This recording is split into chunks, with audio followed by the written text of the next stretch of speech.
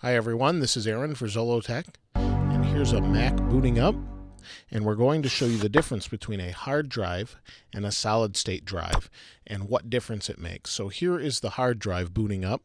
This is going to take a moment.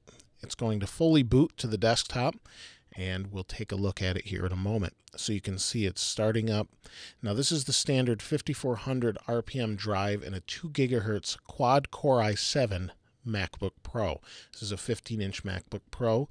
This was the standard option with the 500 gigabyte drive, and we thought we'd swap it out for a 256 gig solid state drive.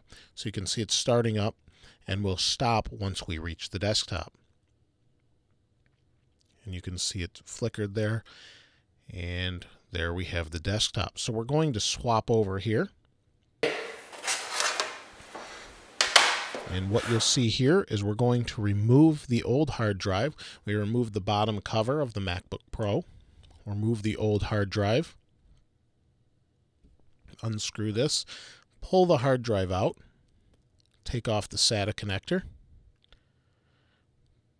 And we need to take off the little side mounting pins here, or screws, and place them in the solid state drive. So we'll take these off.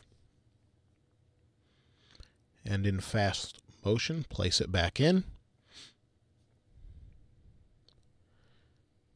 We're screwing down the hard drive itself. We're going to put on the bottom panel, screw that into place.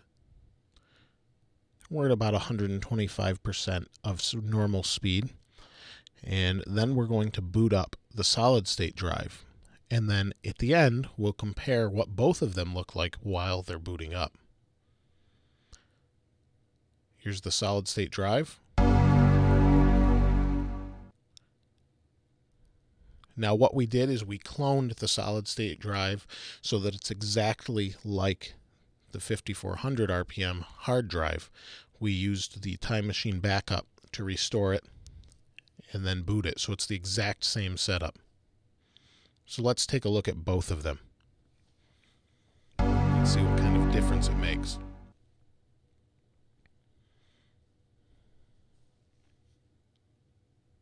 So we're 10 seconds in. The screens look identical. You can see one is a little bit later. The solid state drive is a little bit later at night, so the lighting is a little bit different. And the solid state drive is done at 22 seconds.